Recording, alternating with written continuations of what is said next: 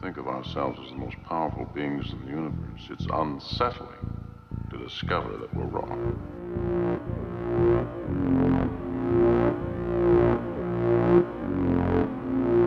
Time has come to see the world as it is. Can we pull back the veil of static and reach into the source of all being? Behind this curtain lies this random pattern generator. You will be responsible for an escalation that will destroy everything.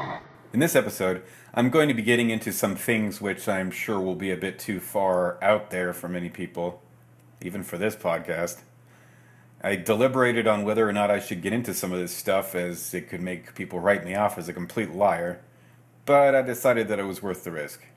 Alright, so I'm going to get into it. An introduction to a basic rundown of the types of spirits I've interacted with. I'm going to try to keep all the many details for later, but it's almost impossible to distinguish between the three main categories of spirits I know adequately without writing a goddamn book, so I apologize for the relative brevity in dealing with such a massive subject. Actually, now as I read this, I know of many more than just three categories. Alright. The spirit world actually seems to be an even more complex, multifaceted reality than the world we are familiar with, which is already extremely complex, so it is difficult to formulate definitive categories and descriptions. A lot of what I say may seem diaphanous and convoluted, as I hardly understand these beings and realms which I am writing about myself, and they are extremely complicated and outside of our normal experience, yet also extremely familiar in some surprising ways. To refer to all these different beings as spirits is sort of like calling all ocean life on the planet Earth sea urchins, all plant life magnolias, every being in the northern hemisphere a West Highland white terrier, or all vertebrates Greek sponge divers. They are species, kingdoms, races, nations, peoples, planets, and realities. After what I've come to know of them, it seems stupid, but I'll continue to refer to them as spirits, for simplicity. They are the real world, in a way. And we are part of that world too, we've just forgotten. We are a shared hallucination of them, a consensus reality holographic video game movie performance art made of matter, energy, and consciousness. At the same time, everything we know in our reality exists in theirs as well, to greater extents, in different perspectives, and in multiple variations. Now on to the news. What the hell in God's name is going down here? In the early 1950s, in Pelotas, in the state of Rio Grande do Sul, southern Brazil, Luis do Rosario Real and his wife Lucy Gerlach Real took a walk one night in the wood beside the sea. Suddenly, two fast-moving shadows crossed their path, which was lit by the full moon. Looking up, they saw two gigantic birds, as they thought, flying at treetop level. When the birds descended vertically and landed near the witnesses, they saw that the figures looked human and were about 6 feet tall. The birdmen then crouched down to the ground. The witnesses felt they were being observed, and Luis, being curious, wished to get nearer, but his wife prevailed upon him to leave, and they did so. These birdmen were presumably winged, in contrast to the earlier reports where the flying entities either had no wings or strapped on wings. That these creatures are not real birds is shown by the fact that the witnesses in this and the previous case originally thought that they were looking at huge birds until they got closer. In the next case, too, a giant bird could not have been responsible for the creature disappeared. A private on guard duty one night at Camp Okubo near Kyoto, Japan, in 1952, saw a giant bird coming down towards him. On the point of firing at it as it hovered, he felt its eyes on him, and looking more closely, he could see it was not a bird. It had a man's body, and was well over 7 feet from head to toe, with a similar wingspan. The young man began firing, but when he looked to see if he had killed it, there was nothing there. The sergeant told him that another guard had seen something similar a year before. A strange sighting again of a winged man, but this time with a bat's wings, was made in Houston, Texas, on the 18th of June 1953. It was 2:30 a.m. on a hot night, and three people sat talking on a front porch. Suddenly, about 25 feet away, Hilda Walker saw a huge shadow across the lawn. I thought at first it was the magnified reflection of a big moth caught in a nearby streetlight. Then the shadow seemed to bounce upward into a pecan tree. She told her companions, and they all saw the figure of a man with wings like a bat. He was dressed in gray or black tight-fitting clothes. He stood there for about 30 seconds, swaying on the branch of the old pecan tree. Suddenly the light began to fade out slowly. They had time to see the man in detail and described him as about 6.5 feet tall, wearing a black cape, skin-tight pants, and quarter-length boots. Quote, "He was dressed in a uniform like a paratrooper wears. He was encased in a halo of light," said one of the witnesses. Mrs. Walker added, "I could see him plain and could see he had big wings folded at his shoulders. There was a dim light all around him." Following that rash of winged beings, we now have an entirely different kind of entity. The witness was Iberto Villafañe, who was sleeping in an improvised bed of sheepskins at his cousin's mica mine at Cerro del Valle, Argentina, one night in 1953. He woke up suddenly and saw a beautiful woman approaching him. He thought at first he must be dreaming, but what followed convinced him he was fully awake. He got up and saw that the woman was signaling at him to stay. She was wearing a tight-fitting green elastic mesh garment, and her feet were strange, looking like serpents' heads, with shining slanting eyes on the insteps. Villafañe fled, but looking back, he saw that the woman was settling down on the sheepskins. When he showed the skins to someone later, they were not white, but yellow, as if scorched. And now some UFO sightings recorded by Mike Ulrum in his book Does It Rain in Other Dimensions. These were collected by him himself, speaking to people in person. On the 22nd of October 1973, two 14-year-old lads were playing at the Rainham marshes near the railway lines when they heard a low humming sound which startled them. Looking over the track onto the marshes, they saw a large glittering object landing. It was as big as a house. It was metallic gray, and the setting sun glistening on it made it look silver. It was round with a dome on top and looked like a classic flying saucer. They became very scared and ran away. On the 10th of January 1973, quote, "I was having my driving lesson when I saw the UFO in the sky. At first I thought it was an airplane, but knew it was not because it had no wings and it was hovering. It then started to fall a little, then shot straight across the sky and disappeared." This lady drew a triangle. On the 17th of December 1972, quote, "At about 10 p.m., I went to the bedroom. I could see the moon from my window, so decided to have a closer look with the aid of binoculars. Just before I went to have a look at the moon, a flashing object caught my attention. At first, I thought it was a star, but when I had a closer look with the binoculars, I saw flashing lights of red, blue, green, and silver. I called my wife to come and have a look, and she said it was a plane. She had another look with the binoculars and said, quote, 'If that's an aircraft, why is it not moved? It seems to be rotating and hovering.' We watched it for a further 20 minutes before it shot away. The next night, I made it my business to look in the same spot, but nothing was there. I went into the garden, and there it was, hovering over Collier Road in Romford. It then shot off again. On the 17th of July 1974, one man contacted me at this time in quite a state of distress. I arranged to go to his home in Dagenham the following evening. The family had been to visit friends in Abridge. They were driving back home around 8 p.m. His wife was sitting in the front and the two children were in the back. Driving along the quiet country lanes just out of a bridge, they noticed a light. It shot down out of the sky and was right behind their car. The children were very frightened and the mother tried to calm them down, but was incredibly unnerved herself. The children actually thought they were going to be taken. The husband tried to stay calm and carried on driving. The light followed them all the way home. He rushed to the house, opened the door, and ushered the children and his frightened wife inside. In a panic, he thought he would try and divert them away from the house, so he got back in the car and started driving around the streets, and the light just followed. In the end, he drove to the police station and ran inside, begging them to come out and look. One police officer came out with him, and they watched as the light just hovered in the sky above them on the other side of the road. After about 30 minutes, the policeman said he had to go back inside, and he left the man standing there alone. The man told me that he watched it for another 2 hours, after which it shot away and he made his way back home. In Flatwoods, West Virginia, on September 12, 1952, shortly after sunset, Eddie and Fred May, Neil Nunley, Ronnie Shaver, and Tommy Heyer observed what they thought was a meteor pass over them and land atop a nearby hill. Similar reports of a strange light in the sky came from other central Atlantic states that night. On the way up the hill, the boys stopped by the home of Kathleen May, mother of Eddie and Fred, and persuaded her and Gene Lemon, a 17-year-old National Guardsman, to join them. Proceeding in the direction of the fallen object, the group came upon a surprising sight. About 75 feet away among the trees was a pulsating object or ball of fire about 20 feet in diameter and 6 feet high. One boy thought he saw some animal eyes in the trees. The dogs would then begin growling, and its hair stood on end. When Lemon shone his flashlight through the mountain fog, the group saw a huge figure standing beneath the lower branches of a tree. It was 10 to 15 feet tall and had a blood-red face with two greenish-orange eyes that glowed like a wild animal's. The head had a pointed hood shape around it, and the body was draped in a garment similar to a monk's. As the monster began floating towards them, it made a hissing sound. The group, extremely frightened, fled down the hill. Kathleen May was hysterical. Some of the youngsters were treated for shock, and some vomited for hours from the pungent, irritating odor that had permeated the hill. About an hour later, the local sheriff led a posse armed with shotguns and searched the hill but found nothing other than the sickening odor still lingering over the area. The following day, the editor of the local paper found two parallel skid marks and a large circle of flattened grass where the pulsating object had been seen.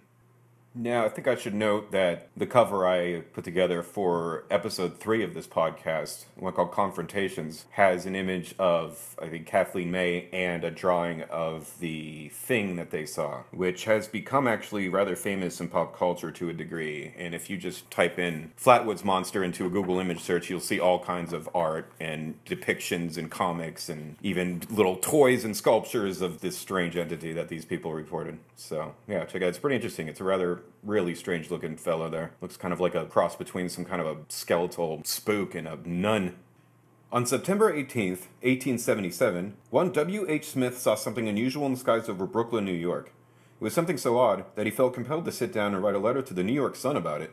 It was, he reported, a winged human form. 3 years later, a marvelous apparition appeared over Coney Island right next to Brooklyn. Many reputable persons saw it, according to the New York Times, September 12, 1880, and they all agree that it was a man engaged in flying toward New Jersey. This thing was described as a man with bat's wings and improved frog's legs. It passed over Coney Island at an altitude of about 1,000 feet, making movements which closely resembled those of a frog in the act of swimming. A man's face was clearly seen attached to the monster, and it wore a cruel and determined expression. Various experimenters were toying with crude gliders in those days, but not over water or populated areas. They considered a flight a great success if they managed to glide downhill for just a few yards. Our next winged man was a headless quote-unquote angel. 4 young shepherdesses playing along a ridge near Quebeco, Portugal, in the summer of 1915 reportedly saw, quote, a figure like a statue made of snow, which the rays of the sun had turned somewhat transparent, hovering in the air. One of the girls, Lucia Abubora, later became a central figure in the events of Fatima, Portugal in 1917, when a large luminous disk circled over the heads of 70,000 people gathered in a field. Yeah, the dancing of the sun incident. Many accounts of that. In his book on this famous quote-unquote miracle, William Thomas Walsh states, quote, Senhora Maria de Freitas, a Portuguese writer and daughter of a famous editor of O Seculo, told me in the summer of 1946 that long before she had heard anything about the apparitions at Fatima, a woman in the district repeated to her an apparently absurd tale brought home by her daughter, who said she had seen, and some others had seen, a, quote, white man without a head floating in the air. Mr. Gray Barker, a prominent UFO researcher, uncovered a strange story in a 1922 edition of the Lincoln, Nebraska Daily Star. The witness, who remained anonymous in the account, claimed that a large circular object landed near his home and an 8-foot-tall being stepped out. Gray relates the story, quote, a deeply religious man, the witness was certain that this huge being must be none other than Satan himself. Remembering his Bible teachings, he mumbled, "Get thee behind me, Satan!" and turned his back on the creature. As he turned, he noticed another disc coming down from the sky, and it hovered above him as if to protect him from the landed creature. Next, the witness heard voices emanating from the airborne saucer, appropriately quoting biblical texts. The creature on the ground, which the witness definitely felt was hostile in intent, became discouraged, as if the voices had a deterring effect upon it. It took off on foot, rapidly disappearing. The witness tracked the devil to where the disc had landed. Further adding fire to the diabolical theory was the fact that the thing left tracks similar to hoof marks and went through a barbed wire fence, which was left burning hot and severed, as if it had been burned through with a welding torch. We have quoted this quaint account from Gray Barker's Book of Saucers because Dr. Jacques Vallée found a remarkably similar report from Nebraska in that same year, 1922, in a letter buried in the Air Force UFO files at Dayton, Ohio. The letter writer, William C. Lamb, was hunting near Hubble, Nebraska, when at 5 a.m. on Wednesday, February 22, 1922, he heard a high-pitched sound and saw a large, dark object pass overhead, blotting out the stars. He hid behind a tree, he said, and watched as the object landed. Next he saw a magnificent flying creature, which landed like an airplane and left tracks in the snow. It was at least 8 feet tall. It passed by the tree where Lamb was hiding, and he tried to follow its tracks but never managed to catch up with it. In the summer of 1946, Europe was engulfed in a new wave of inexplicable events and phenomena.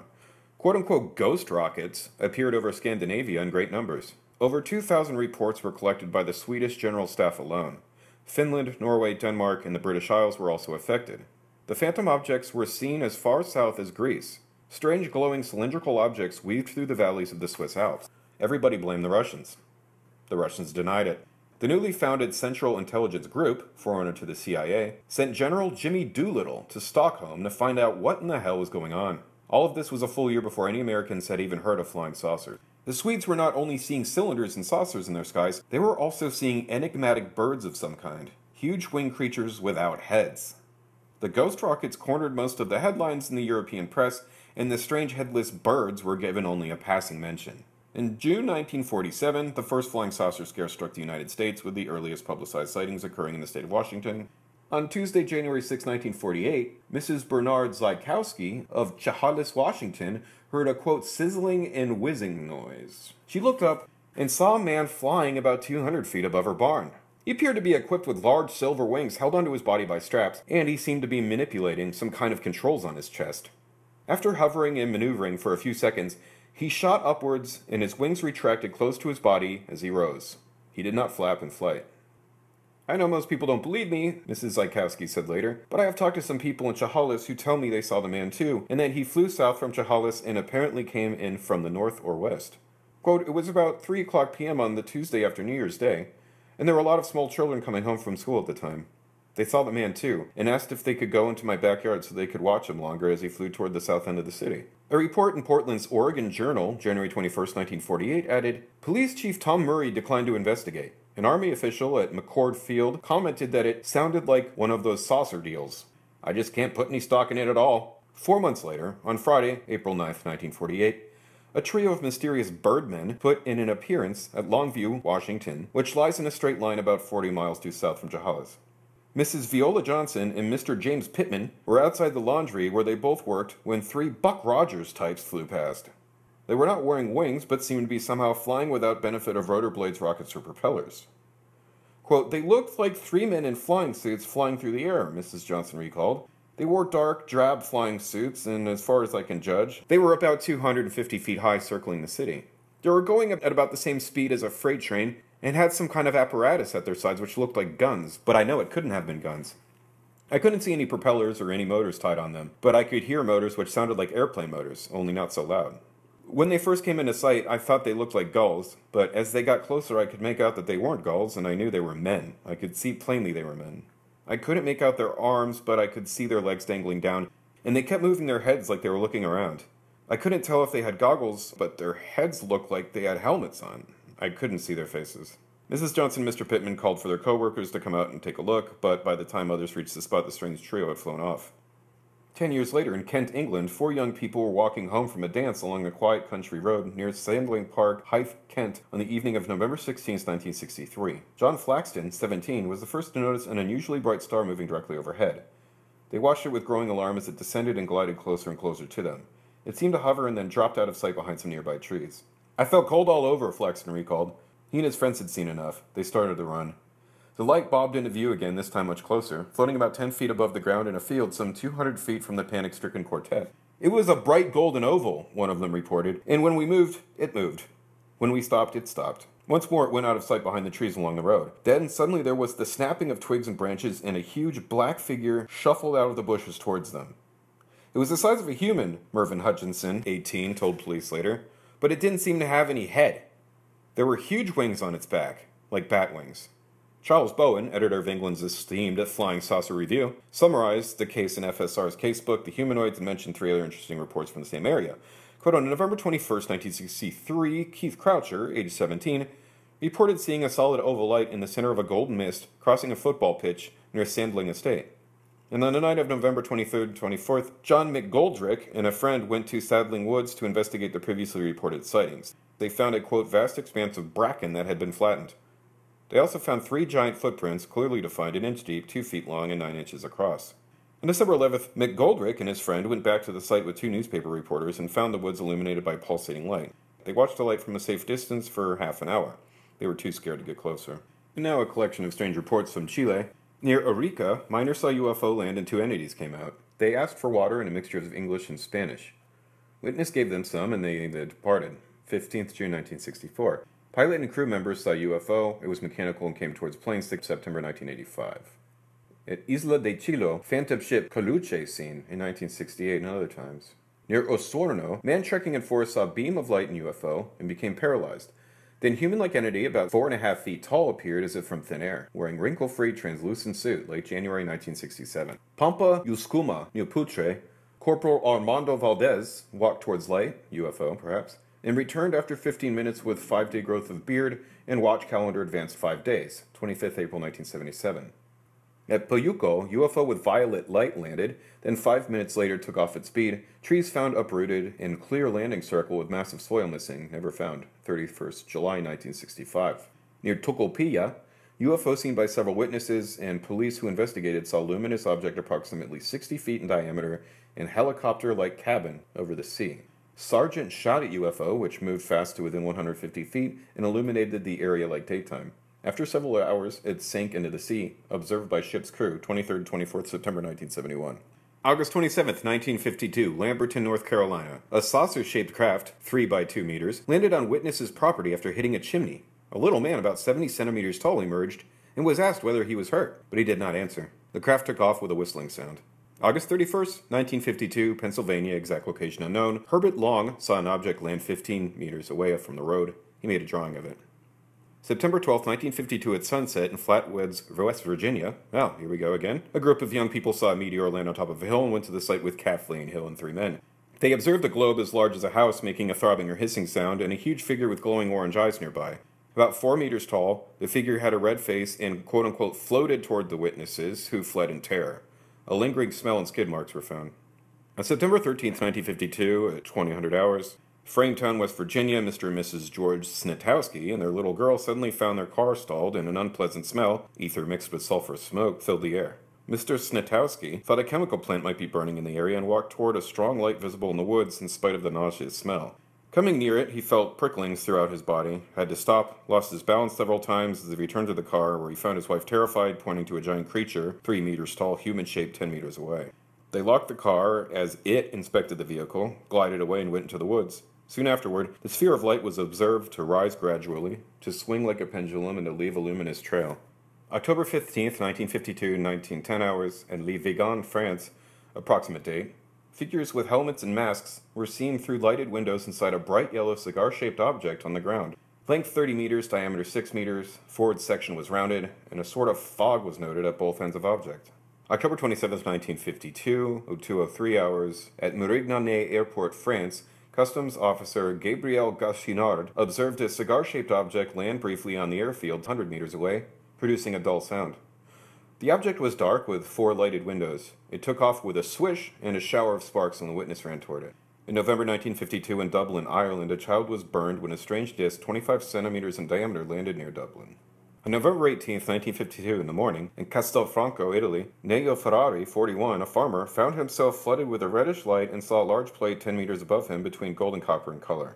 At the center of the bottom surface, 20 meters in diameter, was a cylinder of 5 meters diameter made of rapidly rotating parts, producing a noise similar to that of an electric motor. On the upper surface was a turret inside which 3 occupants were visible looking directly at the witness. They looked perfectly human, wore rubber coveralls and transparent face masks. They spoke a few words which were not understood. A loud metallic noise was heard, and the top part of the object lowered itself toward the lower plate. The sound gained intensity, and the craft flew vertically at very high speed.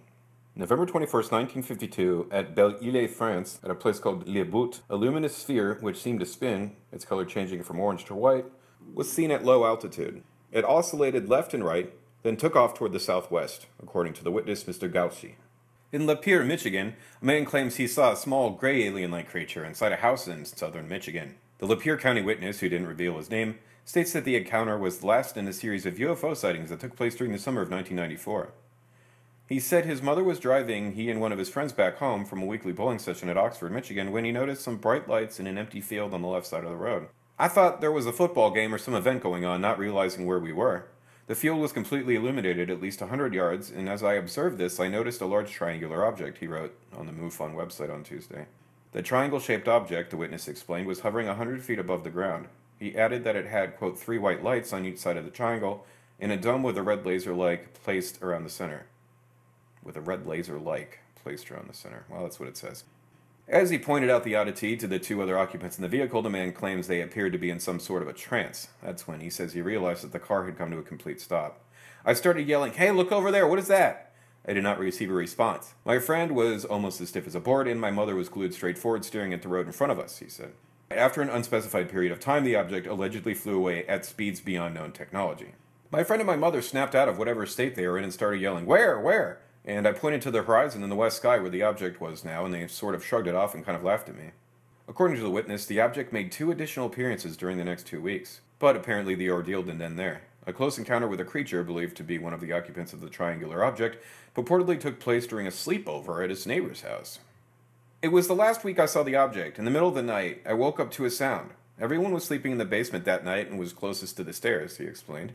I woke up to see a small 3-foot being, it should be 3-foot tall being, creeping down the stairs. He described the entity as a small gray alien with large black eyes and long arms. Reportedly, the being peeked through the stair banisters and stared at the young man before disappearing.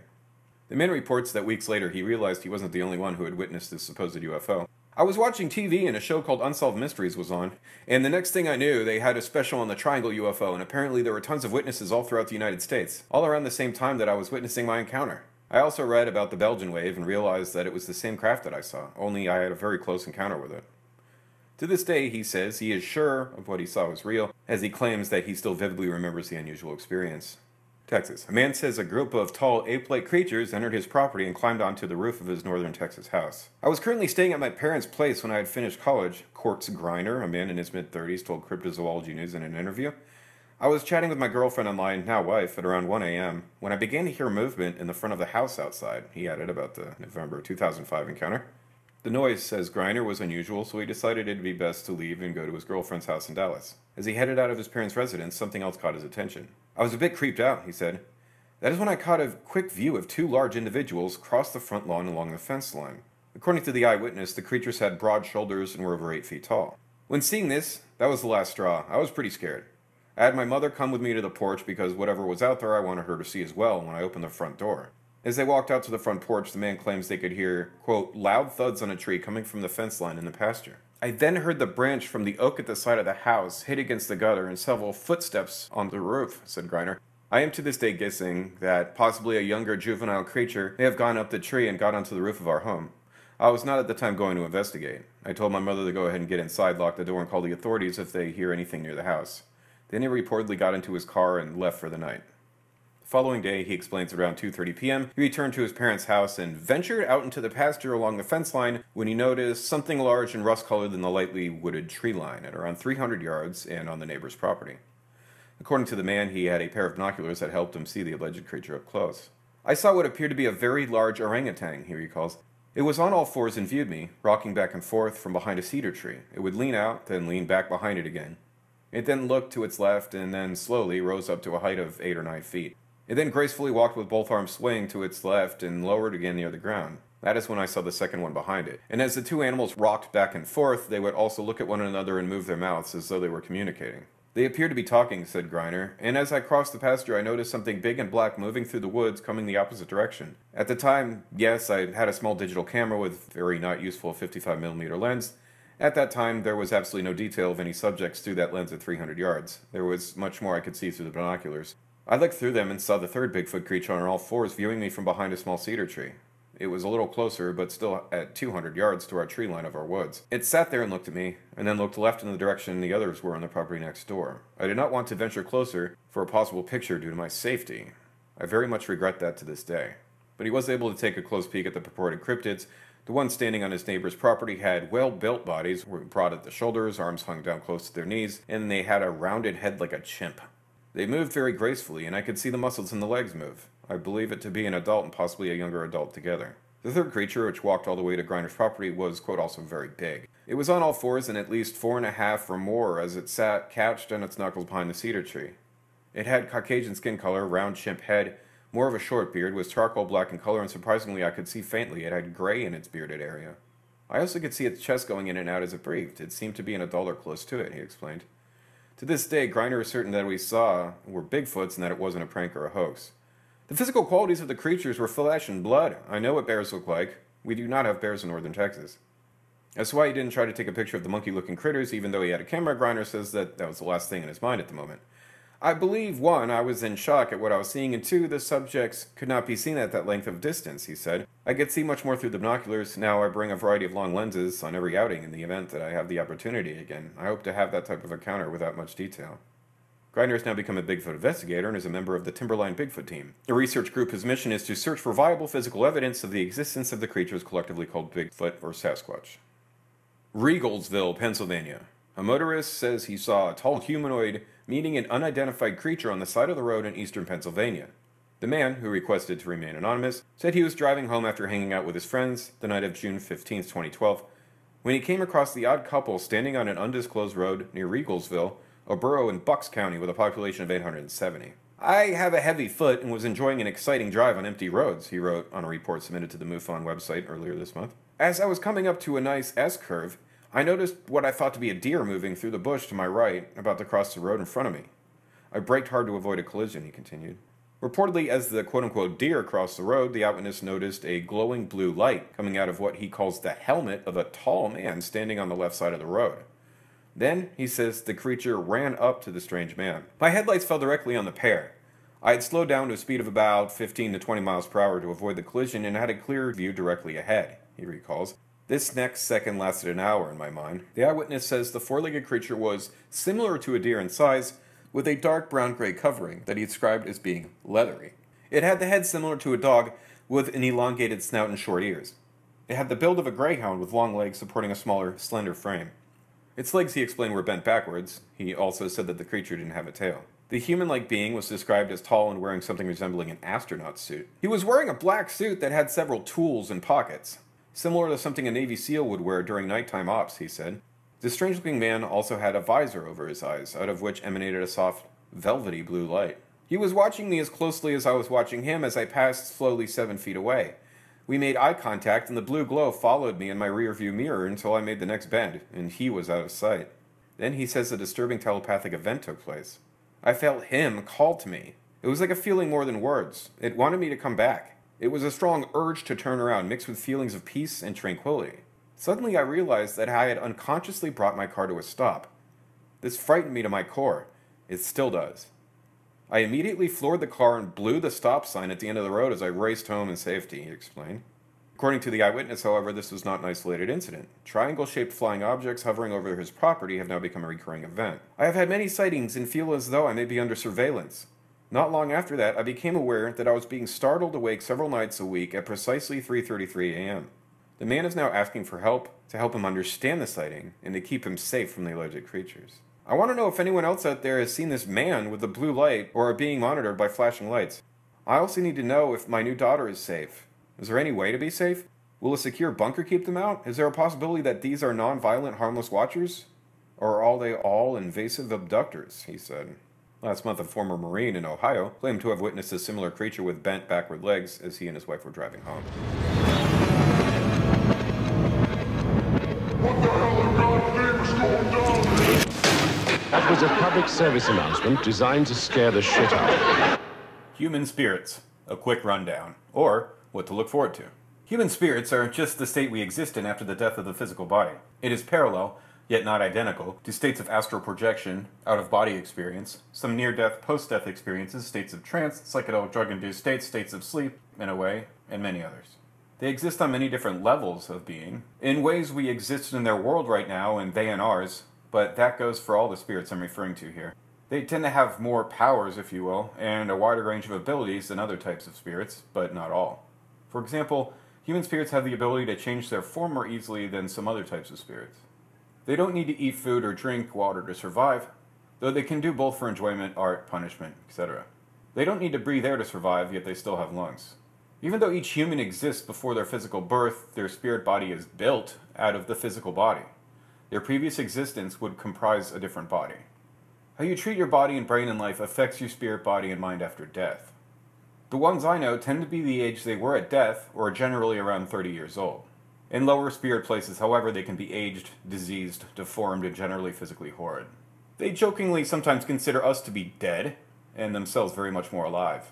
All the human spirits I've asked have said that they vastly prefer their spirit lives to their past physical lives. They also say that sex is better after death. Dying while being severely addicted to a drug can be extremely unpleasant for a human spirit. It tends to land you smack down in the lower realms. Committing suicide because of mental despair is a huge mistake. Suicide because of physical despair is a different story. They say it can work out okay that way. Or a consciously willed suicide like Hunter S. Thompson's can work out just fine as well. But suicide out of mental despair is always one of the worst things you can possibly do. The ones I know are all from the middle to late 1800s. Oh, that's not the case anymore. What was it at the time? I don't fully understand why, but it has something to do with the specific types of spirit worlds which I'm tuned into, and conversely, the different levels of existence people experience after their physical connection to consensus reality is ruined beyond reclamation, or otherwise known as death. They can be killed, but they are much more durable than physical humans, so some even undergo body modification to the point of becoming a goddamn Cenobite, as I mentioned in an earlier podcast. Spirits in general can be killed in a way, though not obliterated completely, as no life is ever completely extinguished. Shifting to another state of being, or a complete reincarnation of sorts, is the fate of spirits who have passed on, evolved, or been killed in some way, so to speak.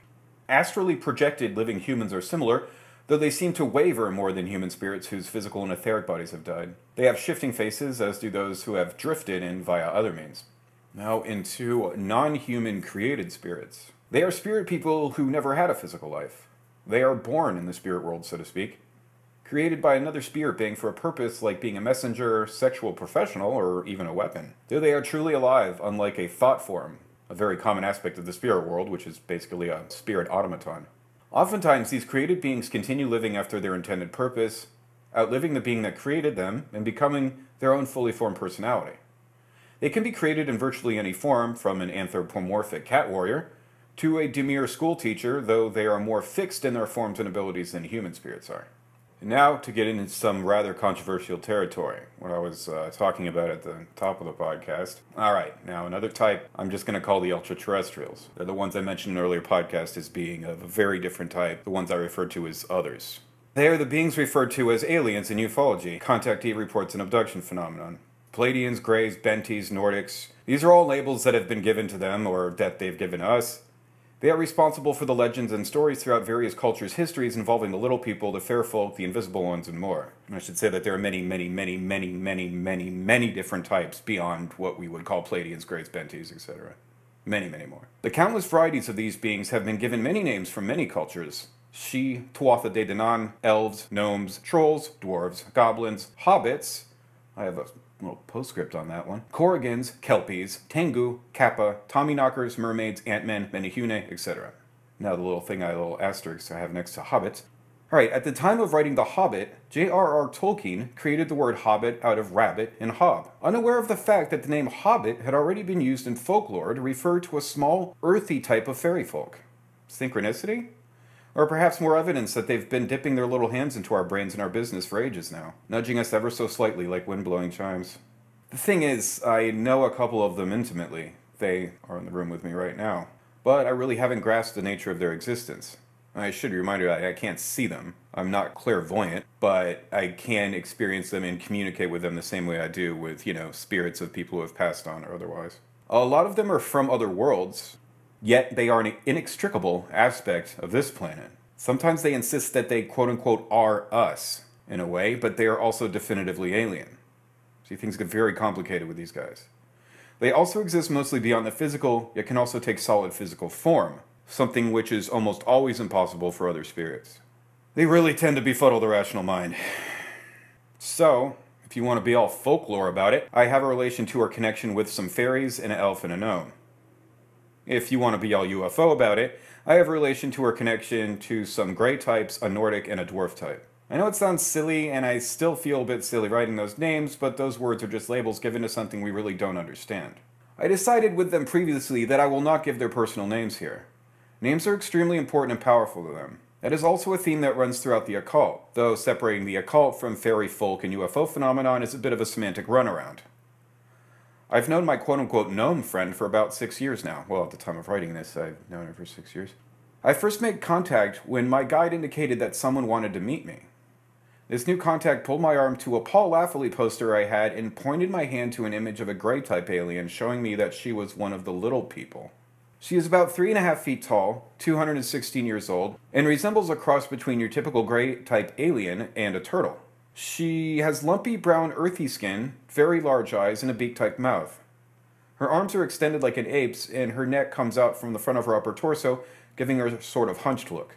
That bipedal humanoid form of hers I just described is very much who and what she is in the apparent here and now, but that is not the quote-unquote original form of her people, who are not humanoid at all.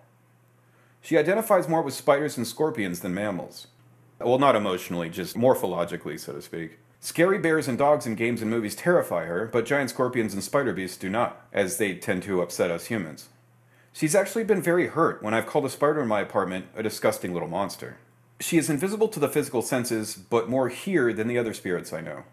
She doesn't have access to the same spiritual states and astral realms that my other spirits do. While she is of a people from another world, she is also a part of this planet. She is associated with the earth element. She has work that she does in her realm, which involves minerals and other earthy things. I really don't understand it entirely. She has higher-ups of sorts, but she refuses to call them bosses or authorities. Her people seem to be somewhat solitary. Initially, I embarrassingly assumed that she was male. After inquiring about it directly, she said that she is more female than male, if she's going to apply our labels and concepts to herself. She says that her people have much more than just two sexes. Then, later on, she said that we human beings also have more than just two sexes. And I thought about it and realized she's right. There is heterosexual male, heterosexual female, homosexual male, homosexual female, bisexual female, different types of heterosexual male, different types of homosexual male, different types of homosexual female, etc., on and on. I realized that she enjoyed watching movies, TV shows, and video games with me. At first I assumed it was for all sorts of sci-fi reasons. She's studying our behavior, she feeds off the reactions my brain creates while engaged with these things, she likes seeing other places in our world, etc. I found out over time, though, from sensing her reactions and asking her questions, that she mostly enjoyed them for the same reasons we do. She is engaged by the characters and stories in our media and also gets a thrill from the action in video games. As an aside, though, something she absolutely cannot tolerate in games and such is violence against animals and innocents. She absolutely abhorred the hunting in Red Dead Redemption, especially the skinning of animals, though she's not against hunting for survival. At some point, I was watching a TV show with her, and I got up to go to the kitchen, and she kept pulling me back. Nothing beyond my control, it just feels like a strong magnetic force pulling my arm. I was confused as to why she would do this. I assured her that she could keep watching without me, and she strongly disagreed.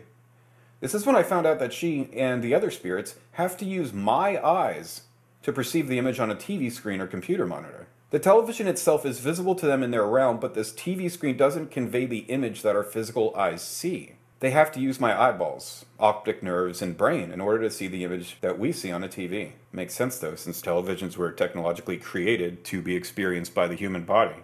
Another interesting point is that my other spirits, who are passed on humans or other types, cannot see the screen through my eyes, while the brownie, the elf, and the fairy all can. I don't quite understand it. It gets even stranger because those three can then transmit the screen's image to the others who cannot see it. So you have the rather obtuse situation of my TV receiving an image, which is then shot into my eyes, which send it to my brain, which I see, which the attendant alien, so to speak, then receives and transmits to the other spirits. I've been in situations watching a movie or whatever with one or more of my spirits, but without one of the quote-unquote aliens present, and the spirits could not see what I was watching at the time because no alien was present. Well, you don't hear that sentence every day. Anyway, to complicate things even further, none of them can read written language on a screen, even while looking through my eyes and brain, though they can read language via my eyes if it is written or typed on paper, hence the old Ouija board technique. More on that later. I have to read writing on screen out loud for them. Okay, see, that's changed now. Over the years, they've been able to adapt things to where now they can read the language through my eyes. I don't understand it. That's just what they tell me. After experiencing and being surprised by my spirit's use of my nervous system for things like watching TV and automatic writing, I read that at one point, skeptics had debunked the Ouija board after blindfolding someone using it who then failed to get any response, therefore proving that it was the person's own subconscious at work. Later on, a channeled spirit, known as Patience Worth, was asked about this, and she said something to the effect of, "How can a musician perform music without an instrument?" My spirits say that the combination of a physical human's perception combined with a symbol system, which has the potential to create language, a Ouija board, creates a very strong conduit of sorts into what we understand as the physical world. If you blindfold the person, you cut off the perception of the symbol system. If the person can't observe it, the conduit is lost. Perception, observation, is the essence of multidimensional technology. And I remember racking my brain once as to how in the hell a Ouija board could work and why it would do what it does. And it's hard to put into words, but when you understand more about how much reality in the universe is information and how much is a language in a way, I mean, our DNA is a language, that then it kind of seems to make sense how a code that could be translated into language could have very cosmic powers or a very real effect when it comes to like spirit technologies, if you will, or what some people would just call magic. I like to see different magic practices and ritual practices as being a technology of sorts. It's not like, oh, one ritual works and all the other ones are not true, or one religious system works and all the other ones are false. No, I mean, it's like, you might as well say a lawnmower can work but a TV can't. You know, they're all different technologies. Think of like a technology of mind rather than of solid physical matter. None of them have to utilize my body's senses in order to hear what I hear, though.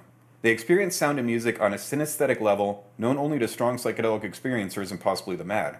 Synesthesia, if you don't know, is the experience of getting your senses kind of crossed to where you will see sounds and hear sights and so on. It's funny because there are a lot of aspects of her that conform to folklore and superstitions regarding brownies and fairy folk in general. And a lot of it I experienced from her firsthand before I read about the correlating folklore. She does not sleep, but she has a spot in the corner of my kitchen where she quote-unquote chills. It's in between the fridge and the washer-dryer. She says that she likes that spot because of the fridge, washer-dryer, oven, and dishwasher. They put out some kind of energy in her level of being that she loves. It reminds me a bit of folklore involving house fairies who love to hang out around the kitchen stove. That is where the term hobgoblin comes from after all. Hob meaning hearth or cooking surface. I read a book by an apparent medium who claimed to be able to see spirits, and she described a brownie who had his own little corner of the house where, instead of sleeping, he would be entertained by all kinds of self-created quote-unquote glamour floating around his head like dream images. That seems to be what she does in her downtime. Now, fairy glamour, that's a term. It's basically like the magic or the abilities they have to just basically see it as their magic. It's really complicated, but it usually involves some kind of obfuscation or a kind of tricking of the human mind or a kind of setting up an illusion of sorts. It's funny because a lot of the high strangeness involved with UFO phenomenon can easily be termed as fairy glamour. Something that really threw my expectations, though, is that she actually is fond of cream, as illustrated in traditions regarding fairy folk. It's one of those stereotypical superstitions of the past, leaving cream out for the fairies. I mean, it's what stupid, superstitious rural folks do, right? It's like throwing salt over your shoulder, so I really wouldn't expect or want her to actually conform to that tradition. It's just silly. It's stupid, yet she still insists that she likes him. Perhaps it's one of those situations where a superstition is actually inspired by something quite real. She says that she actually consumes an aspect of it in a different state of existence. She doesn't affect any aspect of it that we can perceive. Maybe that somehow led to the mistaken notion that fairies make milk go sour. Another fairy tradition she has exercised is the one about finding missing things and such. It's not something which she is omniscient about, something a surprising amount of people somehow expect from spirits, nor is it something which can be done instantly on command. But I have found missing things waiting for me on my bathroom countertop, or where I sit on the couch, where they had certainly not been before, and she has claimed responsibility for putting them there. She has also claimed responsibility for turning off power strips in my apartment after I leave the place with the TV and/or game system still on. One time I woke up to find the front door wide open, which was absolutely unexplainable to me, but she insisted that it wasn't her. I assumed it must have been an errant maintenance man, or myself sleepwalking, which I have never been known to do. The point is, I've had her take credit for inexplicable events in my apartment and also deny involvement in things I expected her to be responsible for. And that struck me as pretty meaningful. She wasn't just a subconscious, anomalous phenomenon yes man. It was one of the many, many things which have given my interactions with these personalities much more relevance as to them being real, separate individuals, rather than the parts of my own mind or the created spiritual subselves which I initially assumed they were.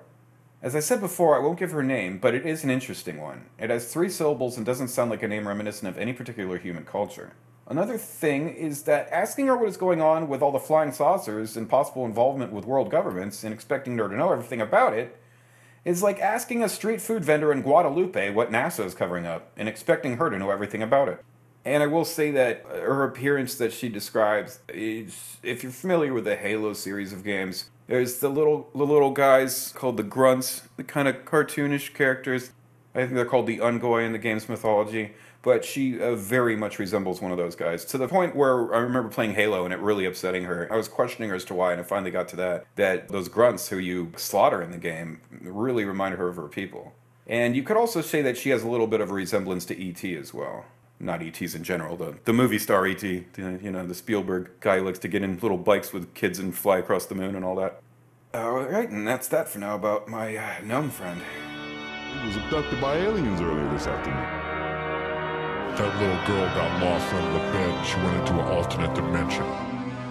This article is called 10,000-Year-Old Rock Paintings Depicting Extraterrestrials and UFOs Discovered in India. It's posted to collectiveevolution.com on August 2nd, 2014 by Arjun Walia. Our ancient world continues to become more mysterious by the day, as 10,000-year-old rock paintings depicting possible extraterrestrials and UFOs have been found in Chhattisgarh, India. These can be added to the long list of mysterious and unexplained ancient art that seems to lend to the belief that our ancient world and people who lived at the time had contact with beings that did not originate from this planet. According to archaeologist J.R. Bhagat, these paintings depict extraterrestrials. The Chhattisgarh State Department of Archaeology and Culture is planning to seek the help of NASA and ISRO for research regarding the paintings. And as a quote from J.R. Bhagat, the findings suggest that humans in prehistoric times may have seen or imagined beings from other planets, which still create curiosity among people and researchers. Extensive research is needed for further findings. Chhattisgarh presently doesn't have any such expert who could give clarity on the subject. The paintings are done in natural colors that have hardly faded despite the years. The strangely carved figures are seen holding weapon-like objects and do not have clear features. The nose and mouth are missing, and in a few pictures they are even shown wearing spacesuits. We can't refuse the possibility of imagination by prehistoric men, but humans usually fancy such things. According to the Times of India, quote, there are several beliefs among locals in these villages. While a few worship the paintings, others narrate stories they have heard from ancestors about Rohila people, the small-sized ones, who used to land from the sky in a round-shaped flying object and take away one or two persons in the village who never returned. Time has come to see the world as it is. This article is called "Did a Parallel Universe Open Up? Hundreds See Floating City Filmed in Skies Above China." It was posted to express.co.uk on October 27, 2015 by Jon Austin. Chinese TV news reports have told how thousands of residents in two areas reported separately seeing a huge city form in the skies. Onlookers, some who are said to have videotaped the bizarre event, were said to be mesmerized as a towering city of skyscrapers appeared from the clouds. First, thousands reportedly saw a ghostly alien city floating over Foshan in the Guangdong province of China. A few days later, people in the province of Jiangxi, China, also reported seeing a similar cloud city. There were previous reports of a similar sighting in China in 2011. YouTube channel Paranormal Crucible said in a video report the footage captured by a local resident appears to show a huge city floating in the clouds. The apparition, which was witnessed by hundreds of shocked residents, only lasted a few minutes before completely disappearing. Science can explain everything if we look hard enough. Shut up, science bitch. Nothing is true. Everything is created. Not only is he like ruining my life, but with all this God shit that he's into, he could be ruining my afterlife. It's a sort of interdimensional vagina that somehow appears. I can interact with it.